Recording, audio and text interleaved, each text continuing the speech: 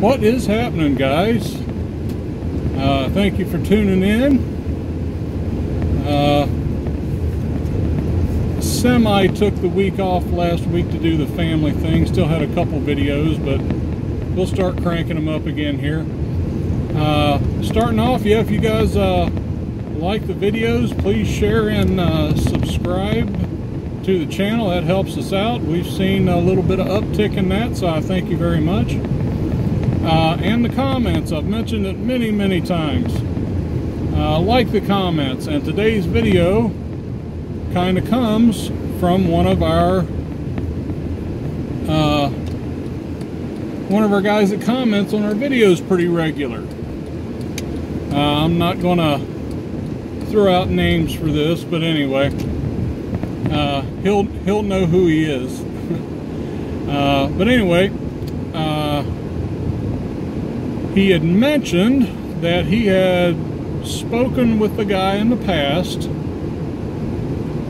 about prepping, and this guy had all the gadgets, dude. He was loaded out. He had the body armor and the thermal and the night vision, and I mean the whole nine. Okay, big time. Spent some bucks on this. And our contributor here to the channel asked him, it's like, what about food and medical and all that? And the guy flat out told him that he's just going to go take other people's stuff. And this guy, if I'm understanding it right, was in a group. So, while we're trying to do our thing, getting ready, getting things in place, getting our preps in place for our family and friends, there are people out there that are planning right now to come take our stuff. And that's what today's video is all about. There are prepper groups out there right now that their plan is to come take other people's stuff. So pretty much they are planning on being the marauders, raiders, the bad guys, right? Bad guys.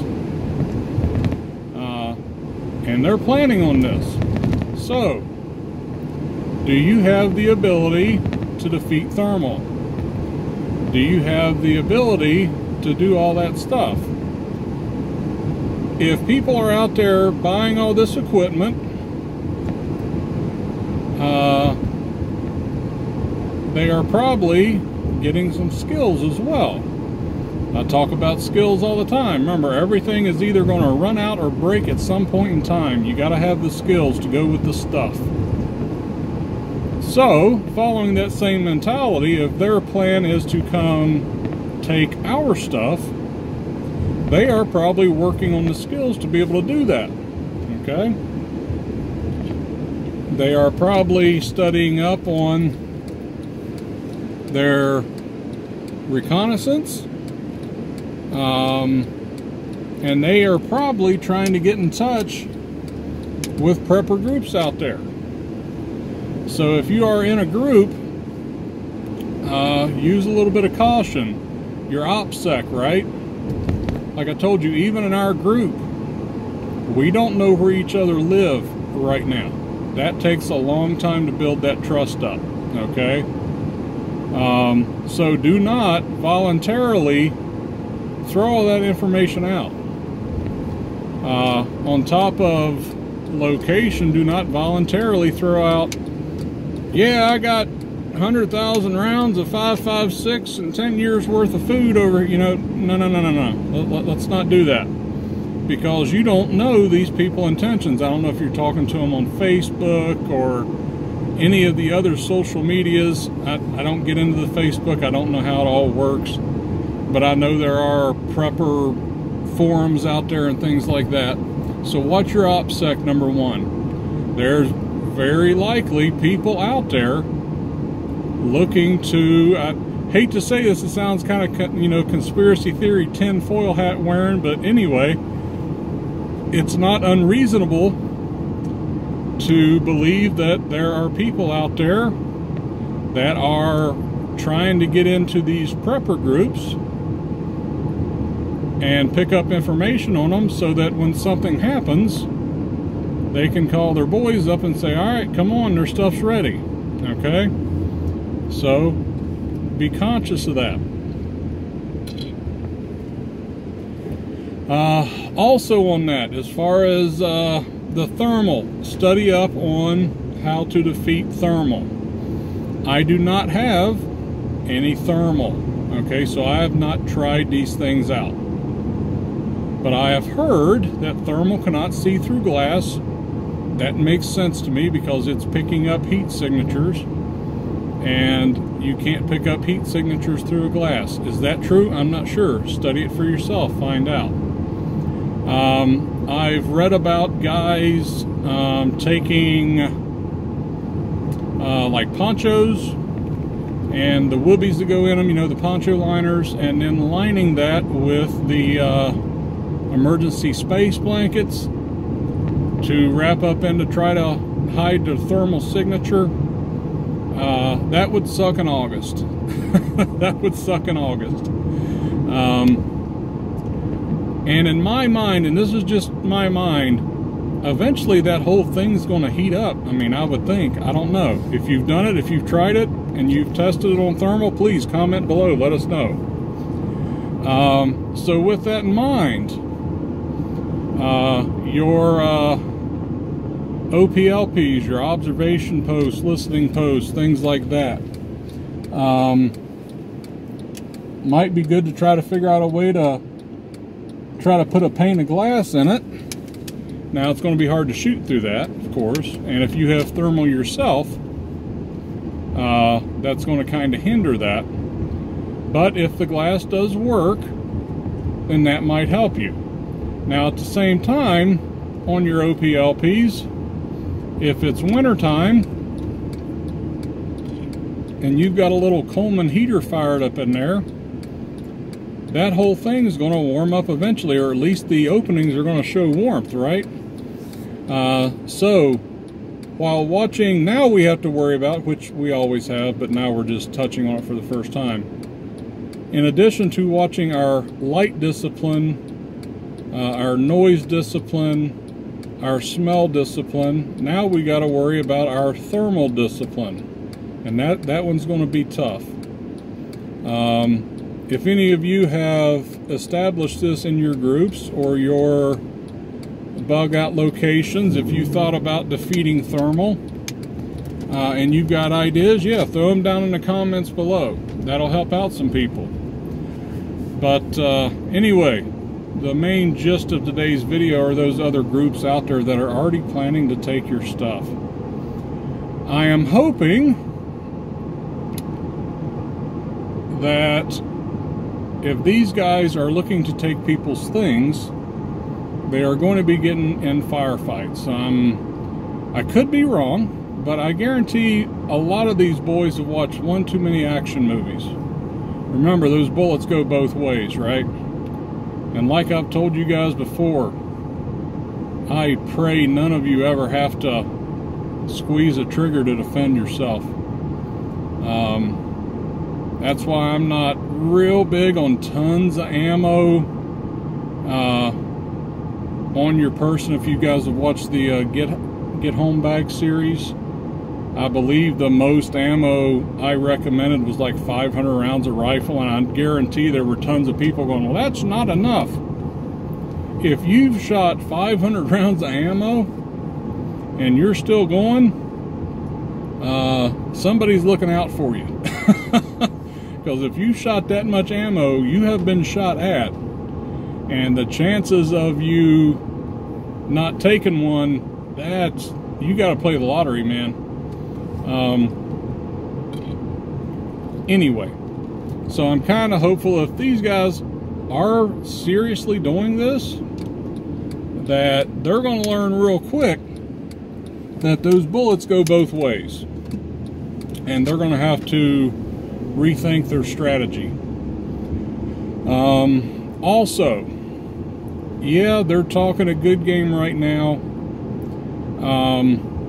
but until Well, all of us, right? All of us are Rambo, right? All of us are the action movie stars, or we're going to storm the fortress or the camp, and we're going to take out 100 hostiles, and we're not going to have a scratch on us, right? That's, well, no. Kind of thinking that's probably where their mindset is too. So hopefully we won't have to deal with that too much. But there's more that goes into it. Sitting in your easy chair with a cold beverage in your right hand and the TV remote in your left, it's real easy to say, oh yeah, I'll put those guys 6 feet under, no problem. Until you've been in a life or death situation where either you're forced to take someone's life or even saving somebody's life. Until you've been in that situation, you don't really know how you're going to react. It's real easy to sit there right now and say, oh yeah, I'll have no problem at all. Until you've been in that situation, it's going to be tough. And that's why all of you need to have your minds right now.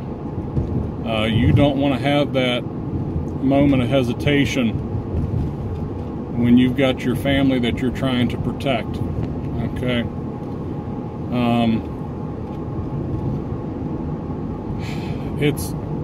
It's different. Okay, I have been in a situation where I have saved somebody's life. You know, I say that. Let me back up. Somebody was choking. Okay, I gave him the Heimlich maneuver. It's not like I was patching somebody up. Okay, so I don't want this to I don't want you guys to think that I'm some field surgeon that stopped the bleeding and patched the guy up. No. But still, at the same time, with that situation, I didn't really have the time to think about it too much, which was nice.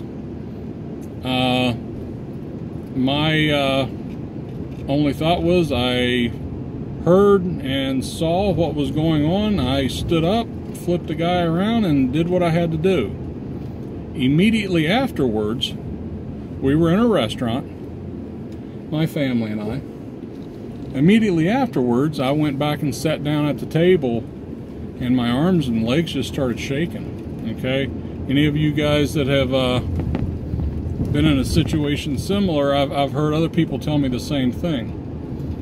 And that's when it hit me that if I hadn't been able to help that guy out, my kids would have watched him die, or at least stop breathing. Okay? Hopefully EMS would have showed up in enough time where they could have helped the guy. But that was the first thing that went through my mind. It wasn't about the guy, you know, and that's sad.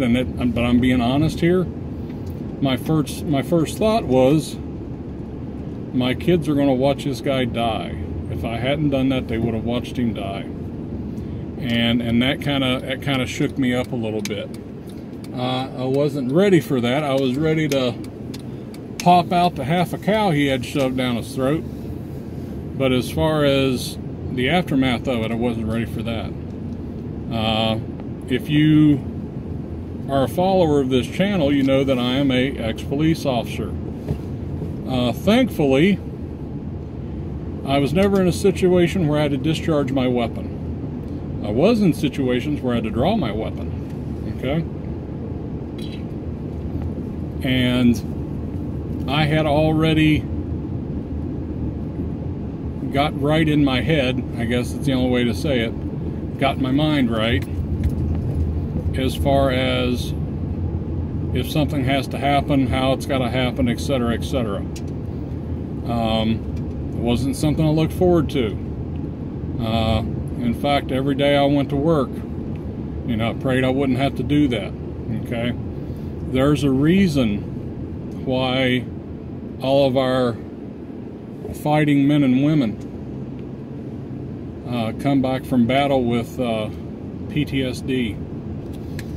It's not only seeing their buddies go through what they go through, but it's also the actions that they've had to take to save themselves and their buddy's life. It's a real thing. And that's something, as we're sitting there in our easy chair with our cold beverage in one hand and remote in the other, we tend not to think about that, because Rambo's never had any problems with that, and Arnold and all the other action stars of my generation that went out and blew up 1,000 people every movie, they never had any of that stuff to worry about. But it's real, guys. So we kind of got off tangent, but that's okay. But just back to the prepper groups out there that are already planning on doing the marauding, the looting, the raiding. How are you going to combat that? Make sure you watch your OPSEC in your groups, or who you talk to. Remember, you don't want to let them know where you're at, how much you got. Okay? Keep that in mind, and any information on this, yeah, put it down in the comments below. How are you going to deal with that? Things that you've already put in place to stop that stuff. So with that, guys, I'll get out of here and talk to you after a while.